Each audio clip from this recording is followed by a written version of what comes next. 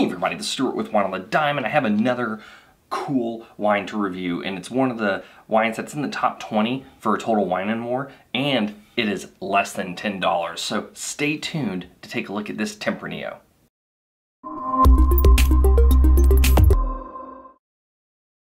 Hey everybody, this is Stuart with Wine on the Dime, and today I'm going to be looking at a 100% Tempranillo from Spain. It is one of the ones, I think it's like number...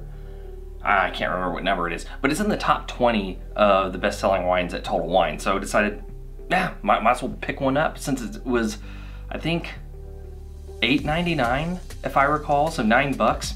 That's not bad at all. All right, before I actually get into the wine, I did want to read the back of the bottle because there's a little bit of an interesting story on this wine. It says, during 1476 at the Battle of Toro against Alfonso V of Portugal, was born the Spanish health thanks to Isabel the Catholic. The nurse, as she was known. She was who decided that 6 tents to treat wounded soldiers were installed, as well as the red wine dosification to comfort them. La Enfermera, the nurse, is made exclusively from 100% Tinta de Toro type grapes, Tempranillo, from our vineyards, all with non-grafted vines with a slight barrel aging during 3 months. With that being said, oh yeah, by the way, this is a 2017 and it's 14.5% alcohol by volume. So interesting kind of a little backstory behind it. Ooh.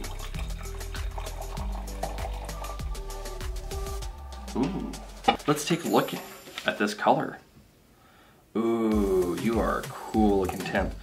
I would say you are medium ruby, no artifacts, no cloudiness. On the nose, oh, that's interesting. You smell clean. Not like as in like the condition is clean, but like the wine itself is clean. Almost like slightly soapy. There is a little bit of a, yeah, again, some raspberry, but smells like red currant. Cherry. Actually, not a hint. It actually hits pretty hard on the cherry. I mean, it's there. Kind of like dark chocolate note coming through, just a little bit, barely there though. And a little bit of earth. And some vanilla. It honestly, it smells like it would have been a sweet wine. Like if you just smell it, it has sort of that, it's like a candied vanilla, like a candy vanilla bean. It smells sweet. But I don't think it will be. It's 14.5% alcohol by volume, unless it's magically fortified somehow. But you know what? We won't know until we taste it. Let's just go into that step already.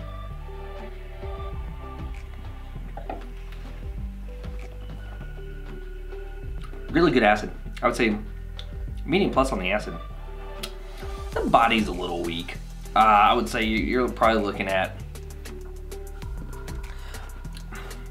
medium minus body. Tannins, medium plus tannins. They're kind of clingy. They're like fine, clingy tannins.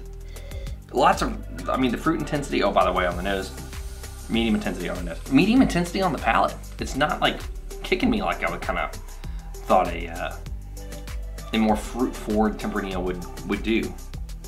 There is a slight bit of that dark chocolate. And actually, even though I smell vanilla, and the vanilla continues to develop, I don't taste it at all. Maybe a little bit, a little hint of that dark chocolate. It is earthy. It is there is an earthiness to the wine, and it's dry. It's not sweet. Man, this is, yeah, yet again, it's one of those where it kind of makes me question how Total Wine is like marketing these things, because it's not bad, but you know what, let's get to the blick and then we can talk about this. Balance, I'm gonna give you half a point. I think the body is not as robust as it should be. I feel like it needs more weight for this acid, because it's kind of a little bit of like an acid water bomb. It's kind of a little too runny for my taste with having this much acid and it being a red wine. So I'll say half a point there. Length, medium minus finish, no points. Intensity, medium on both, so half a point. And complexity, man, you're just red fruit with barely hints of anything else. Like, you really have to move it around your mouth. And even then, I'm not getting much. I am getting like a slight petroleum though. I wonder if that was that kind of cleanness that I was talking about. But I'll be honest, it doesn't taste good. This wine is actually a bit bitter. Yeah, I'm not gonna give you any points for complexity. I'm gonna give you okay. Like, I don't know what's up with this wine. And like I said, I don't know why Total Wines thinks that they need to be pushing it as hard as they are. Because I'm not a fan of it.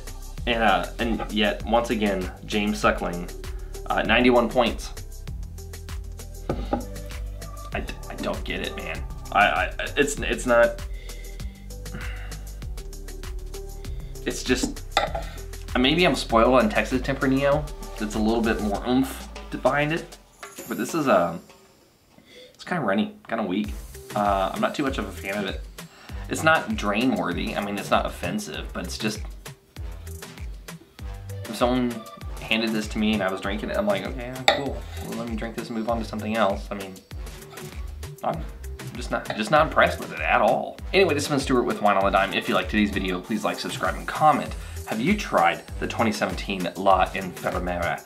I'd be interested to know if you have. Leave a comment below, and I'll see you all again soon with another episode from Wine on the Dime. Man, I'm so bummed. It's late at night. I just wanted to have a glass of something good, and I failed.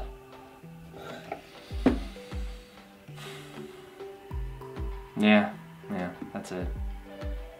Just cut the video.